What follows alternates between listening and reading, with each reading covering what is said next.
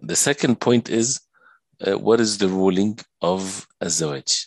What is the ruling of النكاح? The ruling حكم means whether this is something that is part of the deen. Is it wajib? Is it mandatory? Is it recommended? Is it haram? Is it makruh? Disliked? Is it permissible? These five things, all of our life can be categorized into these five ahkam, five rulings. And this is always in fiqh, always in anything in our life. You can put it under one of these categories. The first one is al-wajib, or the mandatory, which is an obligation. And the wajib, or the obligation, whoever does it, he get rewards. And whoever doesn't do it, right, this is a sinful act because it's an obligation, like the salah and so on. The second ruling is the opposite of that, is the haram. The haram means that a person is supposed to stay away from it. And if a person does it, he gets a sin. And if he stay away from it, he gets a reward. So al-wajib versus al-haram. These are two. So then now you have al-mustahab, which is recommended acts. If a person does it, he gets rewards. If he doesn't do it, it's not a sinful thing. But it's something that mustahab means it's recommended, it's liked, loved by Allah subhanahu wa ta'ala. That means a person should do the best they can to do the mustahab, to do what is recommended, what Allah subhanahu wa ta'ala loved for them to do. But Allah subhanahu wa ta'ala, out of His mercy, He did not make it an obligation to make the life of people easy. Like the night prayer, for example, when the Prophet ﷺ in Ramadan, he led the people for a few days in Ramadan, and then he stopped coming out to them to lead them in the salah, or when they prayed behind the Prophet ﷺ, out of the fear that this might become an obligation upon them. So Allah subhanahu wa ta'ala made it easy for people to excel in levels of goodness by doing the recommended and the mustahabbat, for people to be in different levels of goodness, but not to make it as an obligation upon them. So this is al-mustahabbat. Many things in the deen is in the category of al-mustahab, like the sunnah prayers and so on. The fourth one, which is the opposite on the other side of the mustahab, is the makruh. Makruh is disliked or hated, literally. And it means it's not in the level of haram. So the makruh, whoever leaves it for the sake of Allah, he gets rewards. And whoever does it, he does not get necessarily sins. But this is an alarm for the person because he's getting closer to the haram.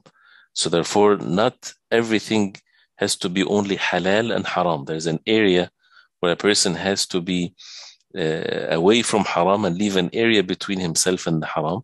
Because once he comes closer to the haram, which is the subject of the makruh and the shubuhat and the doubtful matters and so on, he'll fall into the haram. But this is also by the mercy of Allah for the person to protect himself from the haram, to make that area of makruh between the haram. And sometimes the makruh becomes permissible, which is the fifth ruling, al-mubah, if it's needed. If there's a need for the makruh, then it becomes permissible and not makruh. And there's also many examples of this. So al-makruh is what's disliked. Also, you get to know that with the ilm, with the knowledge of the Quran and the Sunnah of the Prophet ﷺ. And the fifth hukm, or the fifth ruling, is al-mubah. Al-mubah is what's permissible. It's neither recommended or loved by Allah subhanahu wa ta'ala, nor it is makruh, something which basically many of our actions on a daily basis falls into the categories of mubah, like eating, drinking, working, sleeping. All these types of things are mubahat. And these mubahat, which is, occupies most of our time, in which it shouldn't, but it has also rulings that has to be applied, not to be excessive in it, not to be so much attached to it. And at the same time, if a person does it according to the way the Prophet ﷺ, with the good intention, then that mubah becomes, in a rewardable act for the person. Becomes a rewardable act because it's used for to fulfill the obligations, to do the recommended acts, to stay away from haram. Like sleeping, for example, you sleep to wake up for salah, to be able to fulfill the commands of Allah subhanahu wa ta'ala, and so on. So why these five ahkam are mentioned here? because when it comes to the nikah or the zawaj or the marriage, the 5 rulings applies to people and it's not the same for everyone. So there's when we say ma hukmun nikah, what is the ruling of marriage? When it comes to marriage in itself, this is part of the deen. But then when it comes to the individuals, to some people it's an obligation, to some people it's recommended for them, for some people it's makruh, for some people it might be haram for them to get married, right? And there is the mubah or the permissibility level here. And that's important for a person to know in which category he's in if he's not married. And Allah subhanahu wa ta'ala says in Surah Al-Ra'd, verse number 38, and I'm quoting from what the Sheikh has in his book. He says, as Allah subhanahu wa ta'ala said, وَلَقَدْ أَرْسَلْنَا رُسُلًا مِّن قَبْلِكَ وَجَعَلْنَا لَهُمْ أَزْوَاجًا وَذُرِّيَّةً. We indeed send messengers before you, and we made for them azwajan, wives, and dhurriya, offsprings. So this is part of the sunan and the ways of the mursaleen, the ways of the messengers of Allah. The best people ever, the messengers of Allah. Allah subhanahu wa ta'ala mentioned that He had for them wives and children. So this is part of following the messengers alayhimus salam. And the Prophet alayhi salatu wasalam, he said about himself, إِنِّي أَتَزَوَّجُ النِّسَاءَ فَمَنْ رَغِبَ عَنْ سُنَّتِي فَلَيْسَ مِنِّي. He said, I marry the women. So whoever turns away from my sunnah, he is not from me. He's not part of me. Whoever turns away from this, making for the people, a way of life that it does not include marriage. As some people in other religions, they consider that as a virtuous thing, to stay away from marriage, or they think that this is to go against one's desire in this life. It's a righteous thing.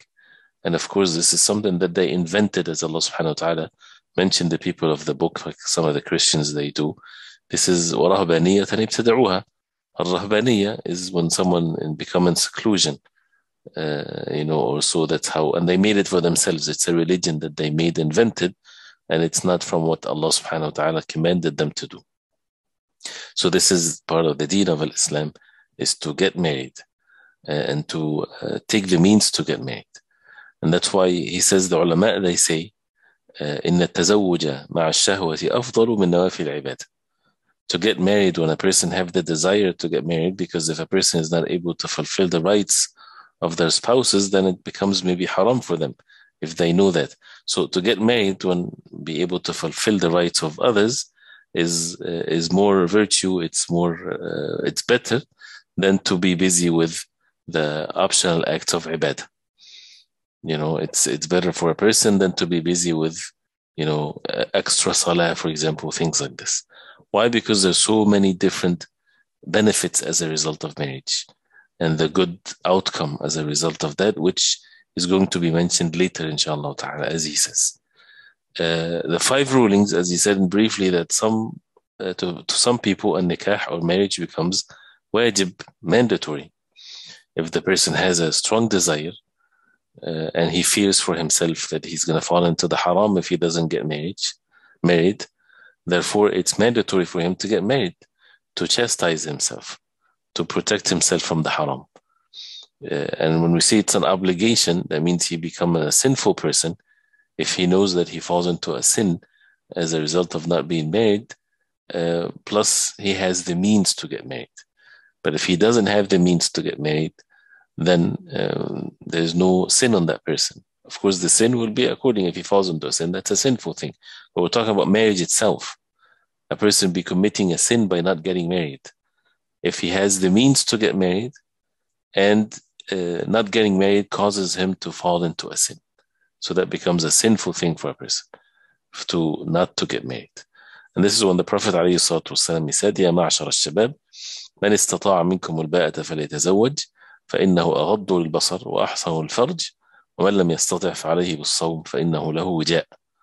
O young people, and the Prophet ﷺ addressing the young people, because the shahwa and the desire in them is much stronger. Whoever has the ability to get married, then let him get married, because it's أغض للبصر. It's more for the person, helps the person to lower his gaze more and to protect his private parts from committing sins. And whoever is not able to, then فَعَلَيْهِ بِالصَّوْمِ, then he should keep on fasting, because this will be a means of protection for him.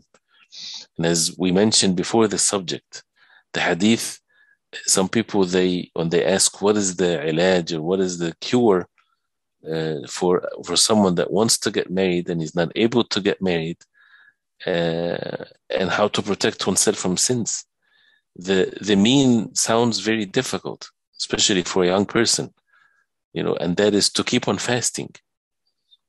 And it's for parents to see the difficulties that their children, they go through, and the solution to them, most of the kids, we call them kids, but they're grown-ups and adults, they're not going through this mean of protecting themselves.